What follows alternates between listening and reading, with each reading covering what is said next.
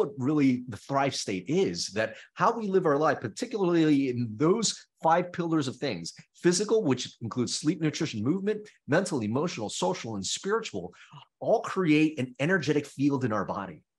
And that energetic field, that energy, gives messages to our DNA to either give us chronic health or chronic disease, because the same 5 things, how you live your life, is medicine, but how you can live your life, if lived unconsciously from programming of survival, of fear, that will drive the stress hormone.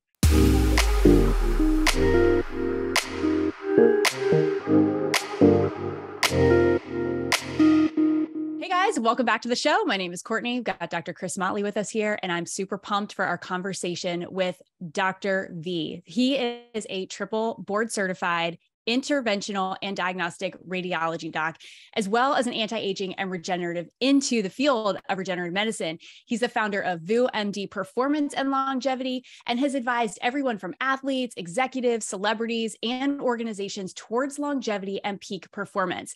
He is the #1 bestselling author, if you haven't seen his book, Thrive State, which we're going to talk about a little bit today, and I'm super excited to get into it. He's a media expert. He's a keynote speaker. He's been on so many different platforms, including Bank of America, JP Morgan. He's performed even in areas like ABC. So he's all over the place, guys. This is such a treat, such a privilege to have you with us. So thank you for joining us for today's conversation. It's a pleasure to be on. I love the vibes already. So I am ready to get into it with the CNC Health Factory. That's our new nickname, Doc. It's right. Started right here with Dr. V, the CNC. This has been going to be a good experience. I know that so much. And Courtney's always good with the intros, and she's always good with the outros. So that's why I let her do this, because she just rails it off really well. Hey, you know what?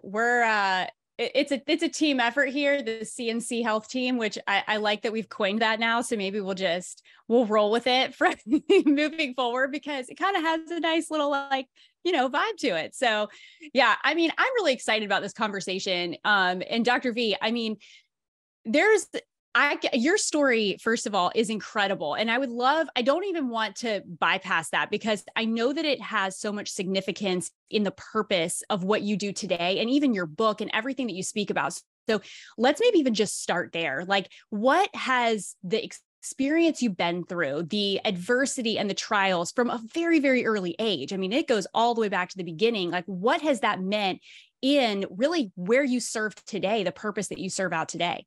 Well, I think great questions. And I'm going to start, we'll do a movie scene where we start back maybe 7 years ago, and then I'll take you all the way back to when my parents were in the back seat of, no, I'm kidding, not that far back. That goes way back. 7 years ago, a interventional radiologist, chief of interventional radiology at my hospital. And then I found myself achieving what I thought would give me a beautiful life. Chief of interventional radiology, got my dream house, dream car. But with all of that, I was sick. I was overweight. I was diabetic. I had high blood pressure. I was on several prescription medications.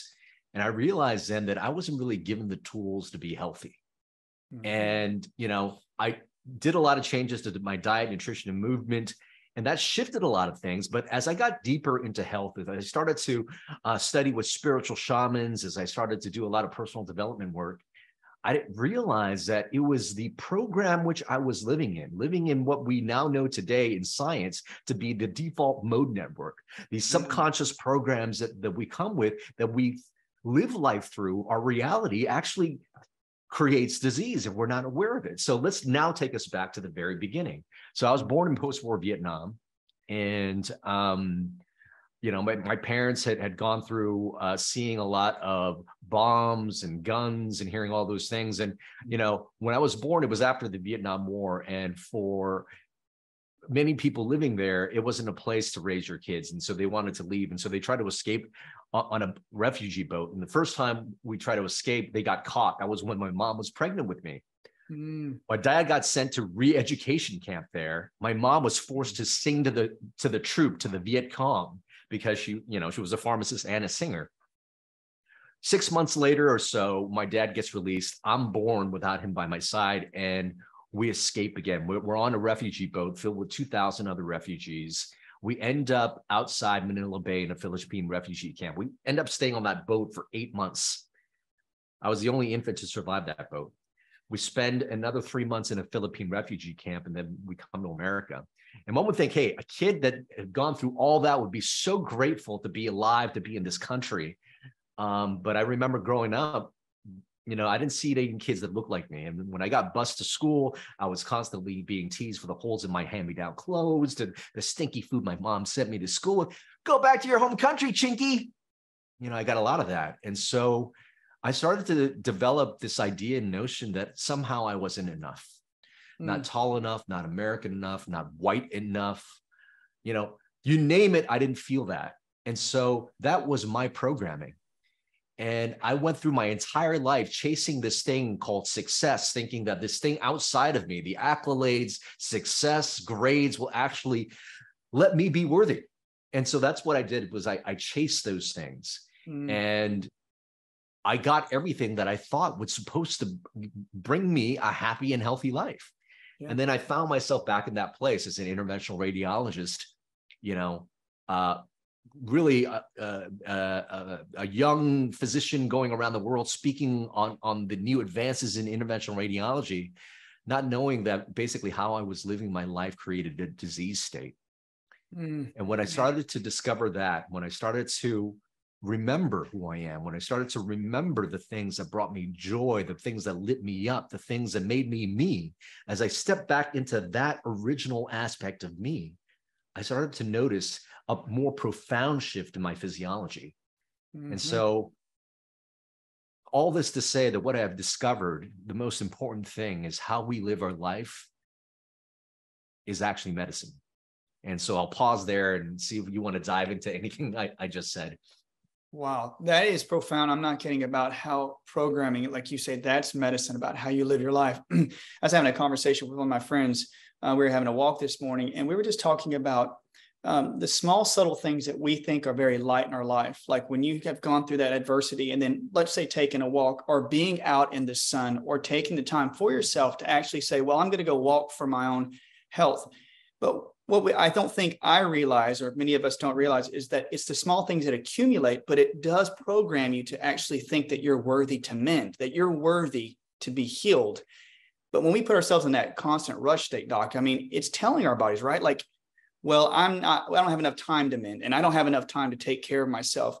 And we're seeing this in the culture today. And that's what I love about your information on your Instagram page, and even with your book, and how you talk about how do you thrive? Like, we're not talking about like, oh, I just, hopefully I get by. You're actually saying, no, life can be lived in a very fulfilling way. And that story, like when you went through that adversity, people coming after you because race and culture, and then you pulled yourself up. To me, it's so inspiring. My mom's from Korea. She's first generation here. And I mean, the adversity she had, I remember she used to go clean houses with my brother on her back and tied up on her back and such. And to go through that and seeing her become a success, and seeing you, this is like such really inspiring already for me. And man, we want to jump in some questions with you, Doc. And remember, we don't want to overtake the convo. You're such a great speaker. So I'm saying you can say anything, you can jump in and tell us and anything you want to tell us.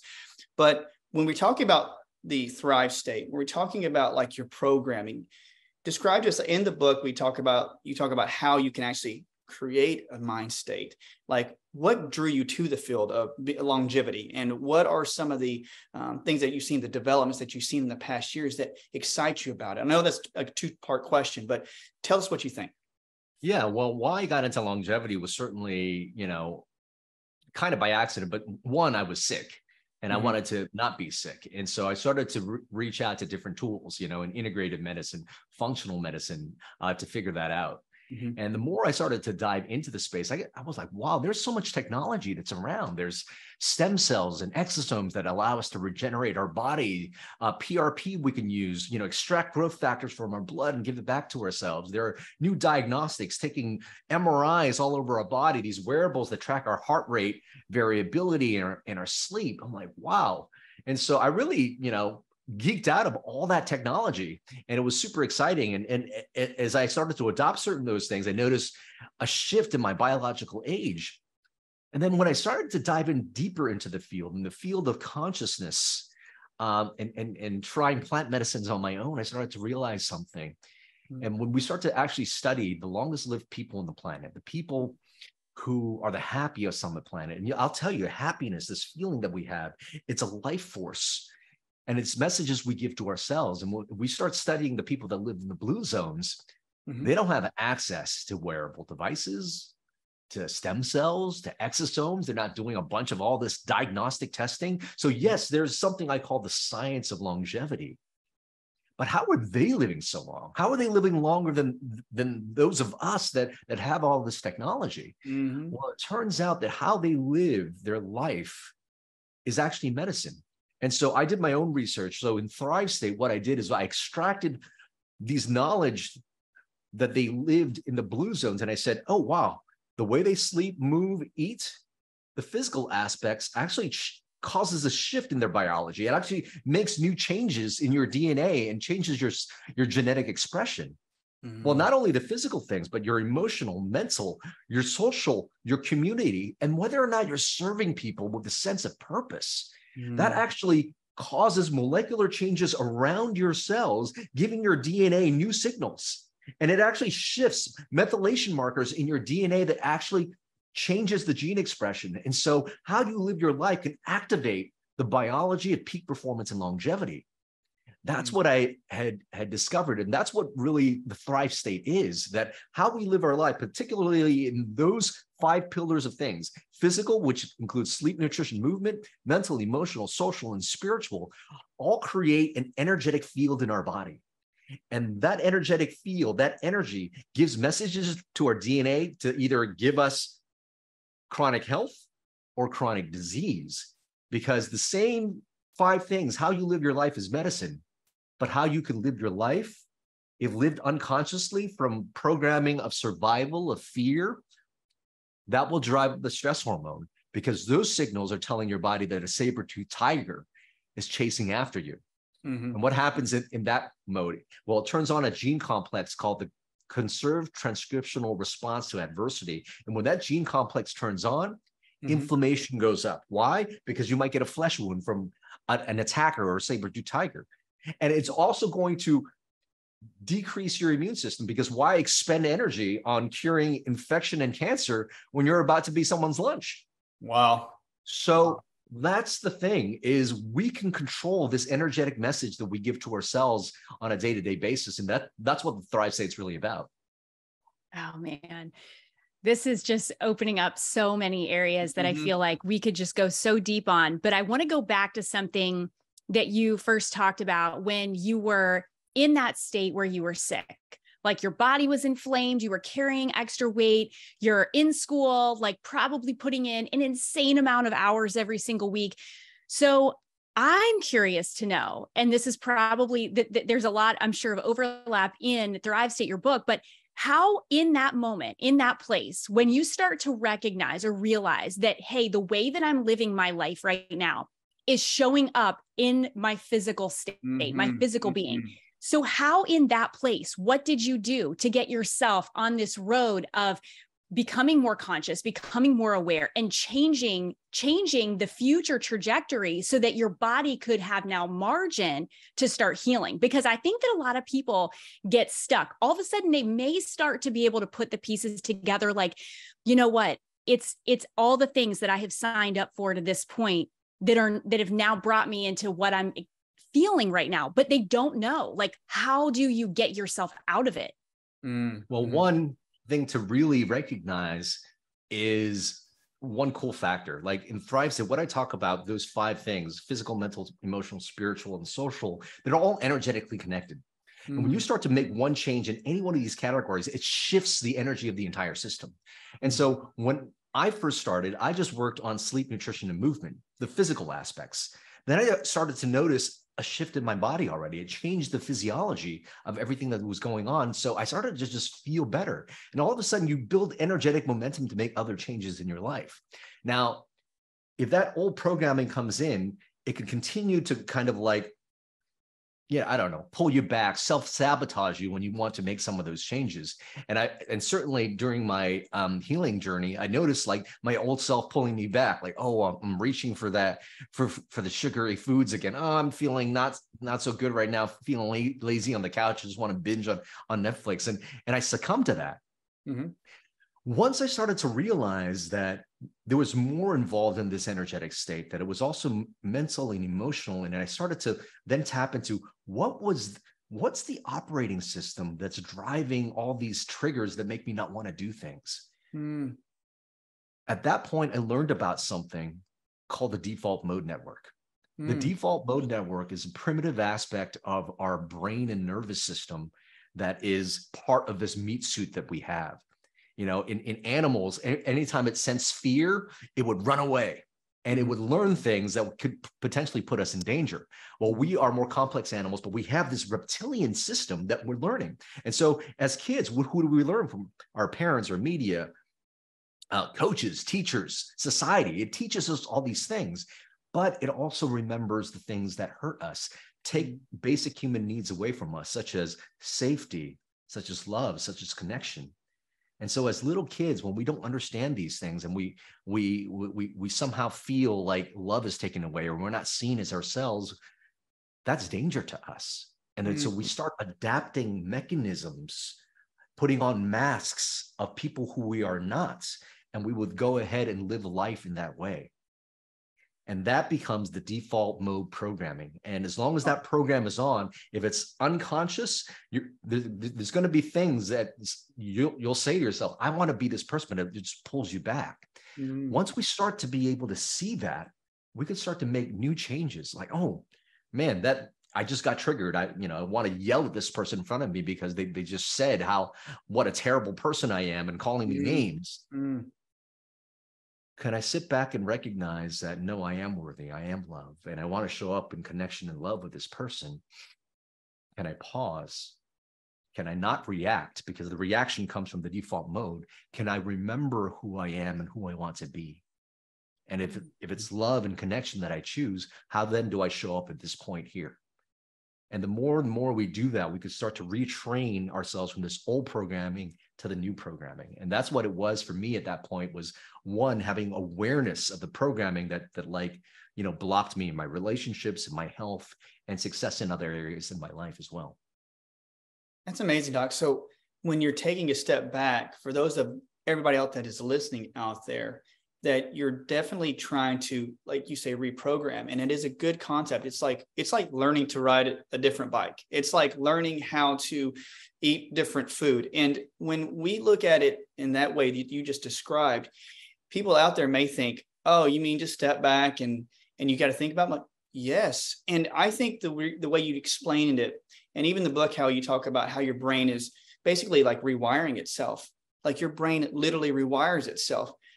And I think I was going to ask you, with this, like this new, like the default mode network, when you're taking those steps and you can reprogram, I love the way you put spirituality to it. So I want to ask you your concepts of the energy behind medicine. Like how does it relate to how you express your health? Like, I mean, what are the steps? What are the things you do, like bioenergy? And I love this stuff. I love frequency medicine. I do acupuncture, stuff like this. And I just love learning and gleaning. So can you tell us about bioenergy and how it relates to your genes and your body's expression? Oh, absolutely. So every form of energy is neither created nor destroyed. So it's transferred into different messages. So we take the energy of light, for example. All of a sudden, you've got light photons entering your eyes. It hits receptors in your eyes that are sensitive to light. All of a sudden, an electrical potential changes into electrical energy that then courses basically into your brain and starts to release chemicals, neurochemicals, serotonin, for example. All of a sudden, you've got these serotonin molecules feeding different areas of your brain. You start to feel different. You can see how energy is just transferred from one thing to the next. So everything is energetic input. And so, and those 5 categories of life, they're all energetically connected. And so if you could just tell yourself, man, I'm just, if you spend one night not sleeping very well, you're almost telling your body you're in danger. So insulin spikes, cortisol spikes up. So your blood sugar levels are going to be high. And it's almost kind of creating a diabetic state just from a couple nights of bad sleep. Mm-hmm. But if you can control that, you start to shift the energy. You're in a safe place now. You're in a rejuvenated state. You're starting to give different messages to your cells. So everything you do in each one of those categories will either bring your energy up or bring your energy down. And you're starting to feed different messages to your cells every single day. And then there are things that I teach in my course of how to activate your state. Because of what we know about energy, those 5 things and the habits you have in those 5 areas of your life is the foundation of your bioenergetic state. But you could hack into that state, because with every energy, there's a certain emotion. With every certain emotion, there's a corresponding pattern to how we posture, to how we speak, to how we breathe. Look at an anxious or depressed person. They're slouched over, they're hunched over, they're probably breathing from their chest. So you could actually see and feel somebody who's depressed. But if you could just hack your body, I teach people how to do laughter yoga and just like laugh, even when they don't feel like it. But when they start doing it for a couple of minutes, all of a sudden they're like, wait, something's happening. And when you're just doing that, you're hacking the system. We know endorphins in your body get naturally released, which is a feel-good hormone and also a painkiller. So all these things are energetically connected. So what you think, what you do, how you feel is energy. And the more you become conscious of the energy that's in your body, the more you're conscious of the messages you're giving to your cells. And the message you give to your cells give you your phenotype, whether you've got chronic disease, stress, overweight, brain fog, all these symptoms, or whether you're in the thrive state, which is the state of optimal health, longevity, and peak performance. Man, I love that. Yeah, I love that this is really connected to identity. And I think that there's so much power behind knowing who you are and the value that is on your life, because I don't see any way where you can heal your body from physical symptoms if you are constantly affirming these seeds of doubt of I'm not worthy of healing. I don't have value or purpose in my life. So how do you help somebody, or how would you coach somebody on helping them find? Because a lot of people are lost. Like a lot of people get so far down the road and they think, I don't even know what I'm designed for. I just know that I made a series of choices that met the needs and the demands on my life in that particular season, but I could be so far from what it is that I'm really good at, like the best in the world at.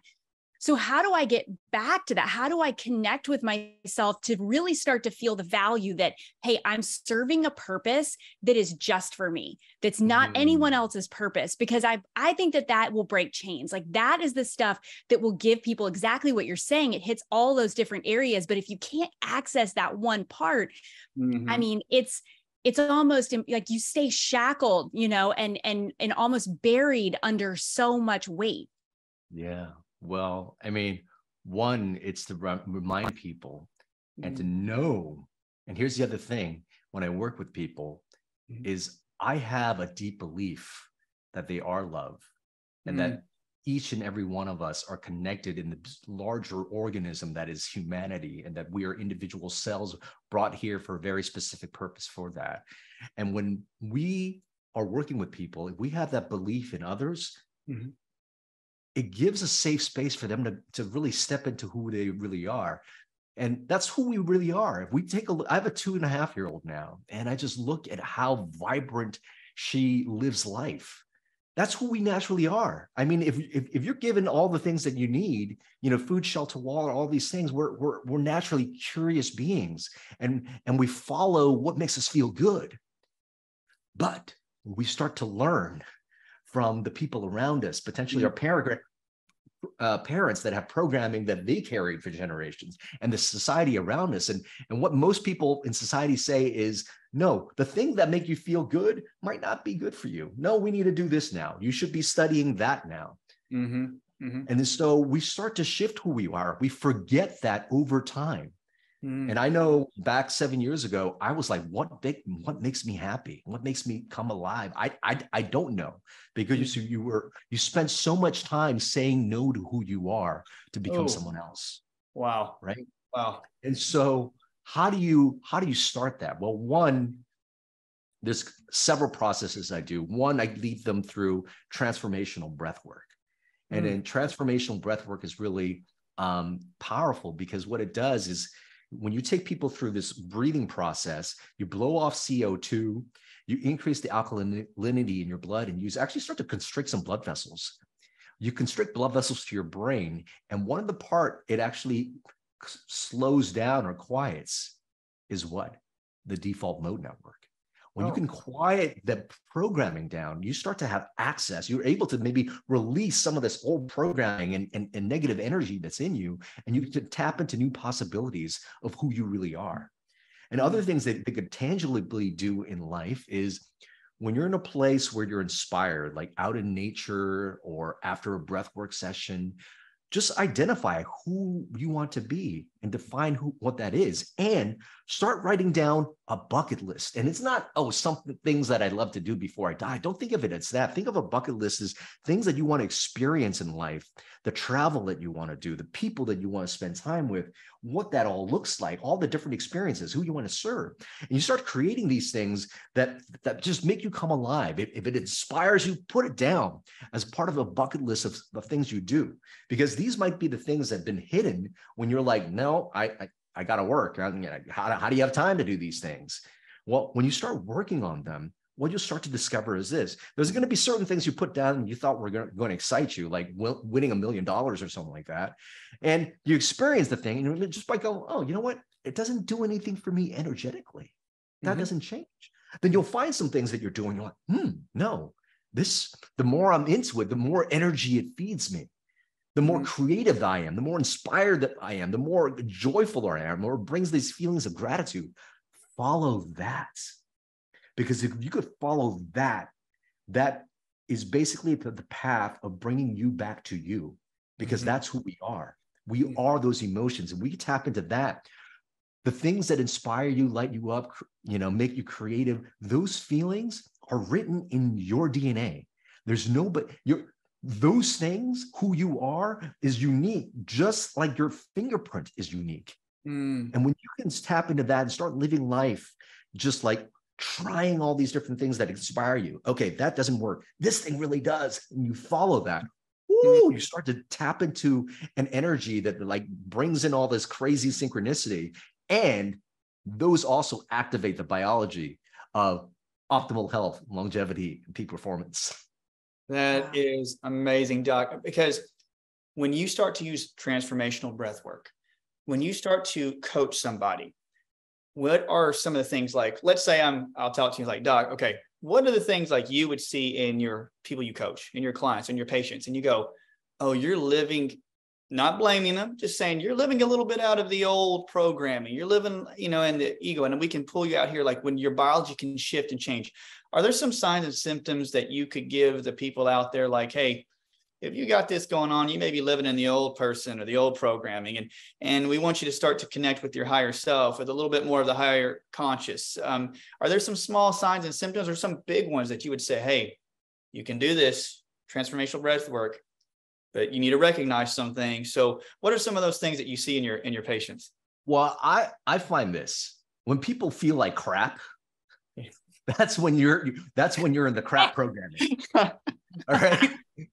So when you're feeling like crap, if you've got low energy, if you've got brain fog, if you've got symptoms of any kind, you're feeding your body, you're in a program that's causing you to make unconscious choices, most likely, that is causing you to have physical symptoms, mental symptoms, emotional symptoms, because they're all energetically connected.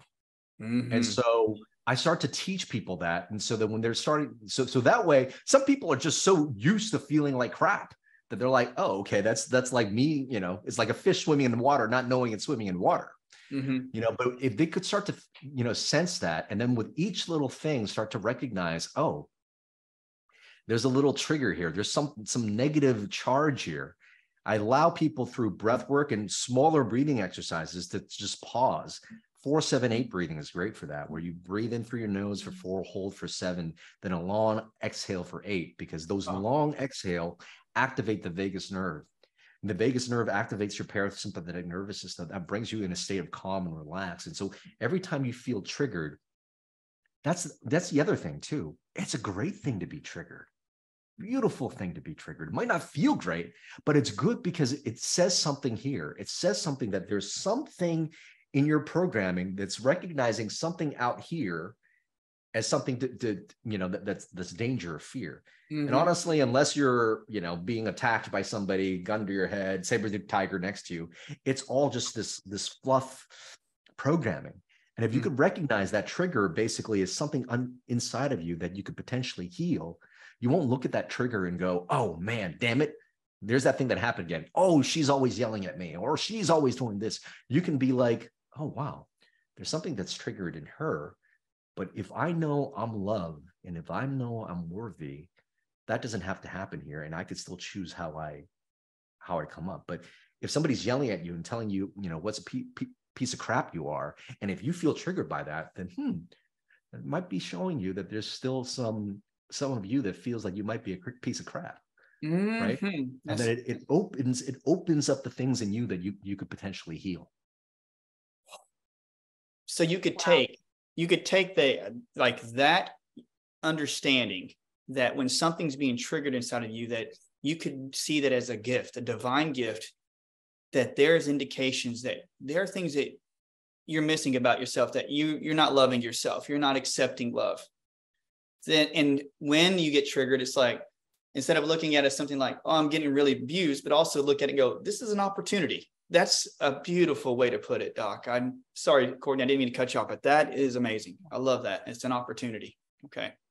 I never would have thought about it like that either. So I think that it's important to be said. And I think there is something to be said too, where when you heal those parts of you, those things that maybe get hurled at you, that you feel like, whoa, that was like a cheap shot, that, blindsided me. There's not an emotional power or energy behind it, because there's some resiliency there where it's like, hey, I don't have to receive that on a personal level. Like, I can recognize where that's maybe coming from in you, from a deep woundedness, and not necessarily just, hey, I'm coming at you. And that's a really tough thing to learn, and something that I've, personally been still in the process of learning, but I can appreciate it. I am too.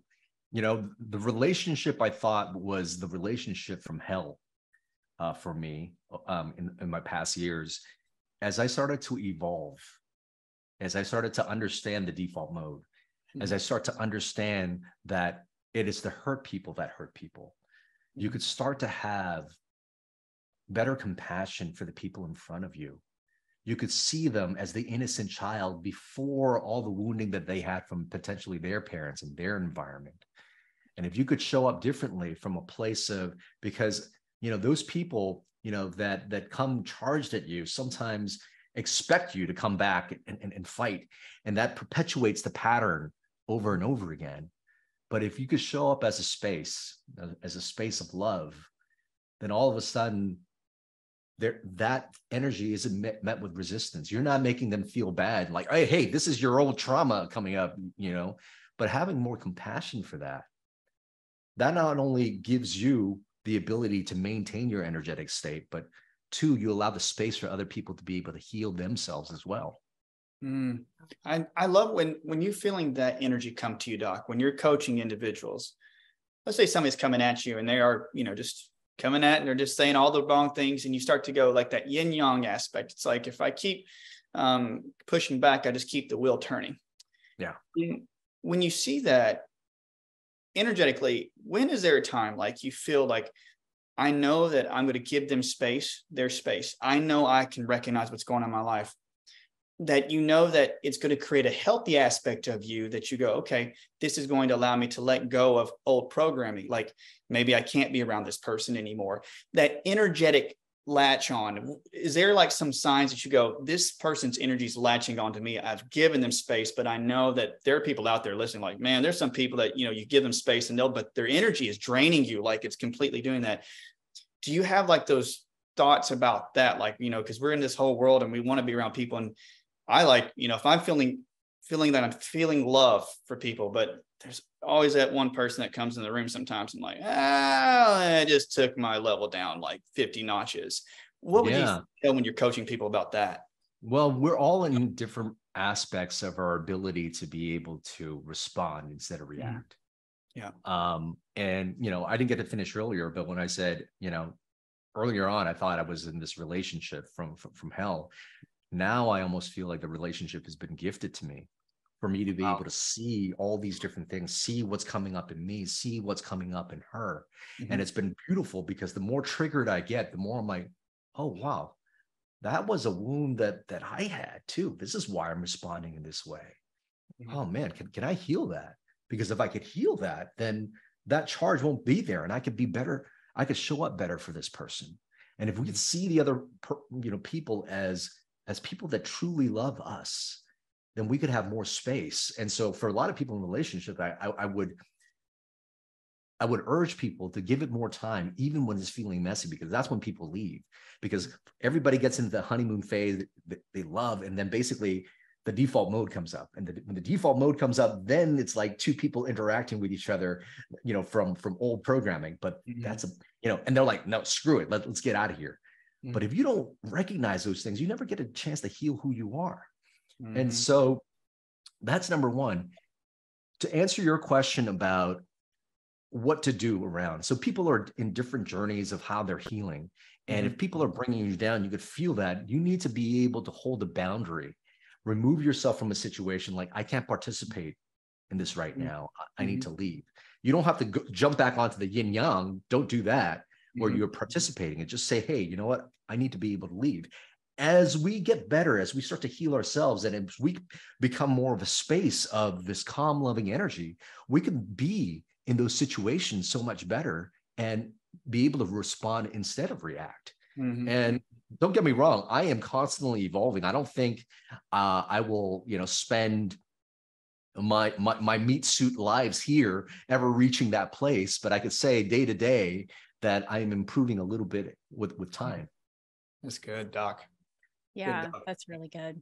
I think that the growth aspect too, if you're listening and you're like, well, I don't know, I feel like I'm trying to control all these different things in life. I'm trying to control my relationships. I'm trying to control my household and, children. And you add in all these variables and, before you know it, you're exhausting yourself and you're still neglecting the one person that you really you're the only one that you have complete control over. So I think that I really like the emphasis here of really just looking at the opportunity through your own eyes. Like, hey, I'm in this situation and I maybe can't control all the variables around me, but how is this going to grow and refine me? Like, what is this pointing to that maybe can really sharpen me in a way that I wouldn't have been able to see it any other way? Just a softness, honestly.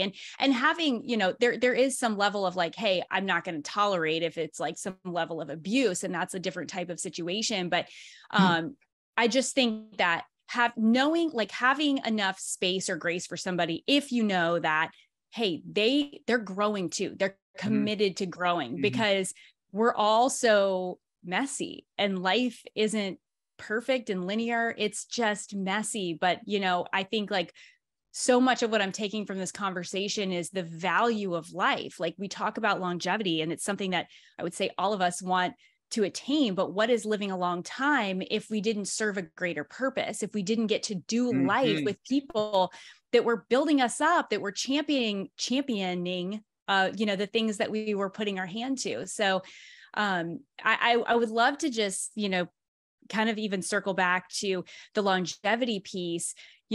What Thrive State, like you've got this incredible book, and I just am so encouraged and inspired by not only your personal testimony, but how you've really been able to pull out like practical things that you're like, this is accessible. Like, if I can do it, you can do it too. So from this, purpose and longevity standpoint, like, what is the big takeaway for somebody that's reading your book or following your story that, like, if it was your banner, it's like, this is what I want people to grasp. If they could get this, I feel like, my mission, my purpose is served. Wow. Deep question. I would probably say this. I would probably say, if you could just remember the miracle that it took to bring you here on this planet, A miracle that one particular seed out of millions of seed went into that perfect egg in the right moment. It created you. And from that place, you've had these cells interacting with each other, little tiny cells that bring together heart, lung, kidneys to perform all these complex functions that are so mind blown. And you are still alive from that. Ooh. If you could recognize that it is your worthiness, that you are loved in such a way, and you are connected to everything else that's out there right now, that you are a part of all of this. If you could recognize that's who you truly are, you'll begin to remember that energy and remember that you're a part of something bigger, and that energy, that purpose. And then if you could be in that place and just tap into that state of purpose, of life, of knowing that your uniqueness, what makes you feel alive, actually brings more years to your life as well. So when we talk about longevity, it's really about remembering to create a beautiful masterpiece for a life. Yeah. And it doesn't mean it doesn't have its downsides and its struggles. Those things are also gifts, because with those things, we can grow from it. We learn from it. We're stronger. We become more better as an individual cell of the organism that's humanity. And when we are better, we could serve more people. And as we serve more people, we also energetically feel great. So that's who we are. So remember that you're already the gift. And when you can tap in and remember that's who you are, then I think how we treat each other, how we treat our bodies, that will shift. And, we are also our best medicine. Oh, Doc, I'm inspired by this, and I truly mean that, because I love the way you put it into a format, and even how you could, just from this podcast, it's like you can recognize your purpose. With gratitude, you can see how loved and well and worthy you are. Then you can make your bucket list and find out how the energy comes in the body, what enlivens your energy, what creates the chi that makes it flow.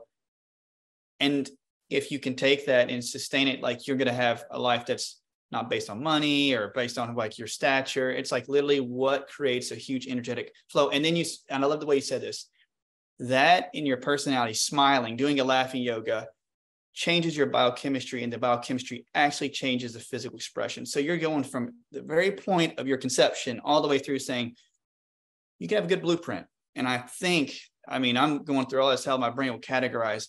And so for everybody out there, read the book, listen to this, and I just can hear it in your voice, the gratitude. And I'm so thankful for that part of this whole conversation. Thank you, brother. Yeah, so good.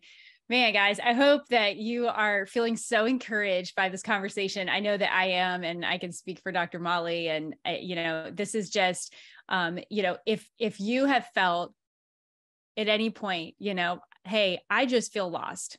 I don't even feel like I know myself. Then this message was for you. Know that there is always a divine appointment. So this is not just, in my opinion, this is not just happening. You didn't just land on this podcast because it just popped up. It is intentional, and you were meant to hear this message. It's for you. And it was for me today. It just, there's always a different part of the conversation that maybe is meant for you. But if you're listening, just be encouraged that wherever you are right now, it is serving a purpose. And whatever you've experienced up to this point has been fine-tuning you. It's been the training field for what you've always been meant for. So it hasn't been wasted. Sometimes we think gosh, I've wasted so much time. I wish I could have changed all these things. And I've said that too. And then I look back and I think, but would I be sitting right here if I would have changed that stuff? No. I probably wouldn't have as many kids. I wouldn't take them back. Sometimes I'm like, whoa, boy, I didn't realize I was signing up for all of this, but I would never change that. So, be grateful for where you've been. And like you said, some of this practical stuff, it goes a really long way. Get by yourself, go out in the woods, really give some time to think about what it is that brings you joy, because sometimes it's been so long since we've experienced it. we just don't really know. We only know the joy that we experienced maybe when we were 20 or 25, because that was the last time we really did anything that was for us, because ever since then you've been serving other people. So it's time for you to be able to get back in the driver's seat and honor yourself by investing some time in doing some of that groundwork. It goes so far for your health. Like your physiology follows your emotions. It follows your mindset, the way that you think about yourself. I'm telling you, just like Dr. V, I mean, it's just so cool to see how your story, it wasn't that you decided, well, I'm going to start lifting all these weights and juicing and doing smoothies and doing all this stuff. It was like, it started in your head first, and then your body followed. So I have one last question, because anybody that is this intentional and mindful, I just want to know, what is like a daily non-negotiable practice for you that you do, that you just like do religiously? Because I love these things, because I feel like it always just gets my creative mind going, thinking like, maybe this is something I could implement. Yeah. So good. I only adopted this recently, but I recognize that these non-negotiables have gone a long way. And that's to kiss my partner deeply and just tell her from a place of presence where I'm not like on my phone and not distracted, just how much I love her. Spend intentional time with my children and just be there present, not thinking about other things and business, and just really be and cherish that moment. And I recognize that those things can really, really ground me. And if I may just take a quick few minutes, when you mentioned sort of like, if you're struggling and stuck, I want you to reframe this, because that struggling and stuckness means you're on your way. That struggling and stuckness is actually one of the most initial steps for you to remember who you are, because there are some people who are just going through life, doing their thing, and they don't feel that way. But when you start to feel that way, you're like, something's not quite right. That's really the early steps for you to start to change. That's where I was about 7 years ago. And here's one really cool trick when you think, oh man, I wasted so much time doing X, Y, Z. Well, one, you could take where you're at now, but also imagine yourself in this field of longevity now, where we're living 50, 100, 150 years longer. Imagine that version of yourself and all this time that you have to become that. Is it this person of love that's surrounding people, that's serving the world and doing all that stuff? And then from that place, imagine that person come down and visit where you are now. And then from that consciousness, just go, oh, why did those things happen there? What was that my past? Why is that happening to me now? And if you could come from that consciousness, you could almost retrospectively give yourself the knowledge and wisdom of why your life had to be your life for you to be you. So it's all good. Wow. I'm going to start practicing that today. I'm not kidding, Doc. Okay. I mean, wow. I had never thought about that way, from that bird's eye view, but bringing that consciousness down. Well, I've got homework to do. Good, healthy homework, Doc. I mean, I've learned a lot. I think I can speak for Courtney in this, and saying that we've learned a lot and we feel inspired. Your energy and your focus and your eloquence really does show. And I know it shows through your writing. We're just so thankful for everything you've given us today and all the information you've shared. And I hope that we can all stay friends and like keep seeing each other and somehow like we reconnect. Okay. And we really appreciate you. Where can people find out more about you? What is your Instagram feed? What is your social media, your website? How can they get a hold of you? Well, the best way to sort of get to know myself and my work, mainly through Instagram, Dr. VuuMD, spelled out DOCTOR VuuMD. And if they want to just get a taste of some of these breathwork practices, I put together a jam-packed resource guide, lecture notes, ebook, all together in a free package at thrivestatebreath.com. And you'll have access to some exercises, lots of resources to get you started on your longevity and health journey. That's right. You have a podcast too, right? I have the Thrive State podcast. Listen to that. That's right. Thank you for plugging it in. I know. Because I was checking it out and I was like, oh man, there's so much more here. So y'all, yeah, his podcast is great. You've got tons of articles online too, which I went deep down the rabbit hole and I was like, man, this stuff is just gold. There's just so many little nuggets here. So, I mean, just an incredible work you're doing. And, you are serving your purpose, because you can tell it's almost effortless for you, because it's exactly what you're designed to do. And you're message is so clear and it's resonating so much, I know, for me and our listeners. So we just are so honored to have had some time with you today, and just wish you so much of, the best in the next season ahead of you. I know that it's going to be fruitful in everything that you do. So guys, thank you for joining us today. It's always so great to have your time as well. We really consider it a privilege to serve you. And I hope that this has at least encouraged you and given you some things to think about as you go about your week. So we love you. Like, subscribe, hit us up over at the Health Institute on Instagram. You can message Dr. Motley or myself on our personal platforms, but we love you guys. We consider you family. Know that we are deeply invested in your personal development as well. So we will see you guys on the next episode. See you, everybody.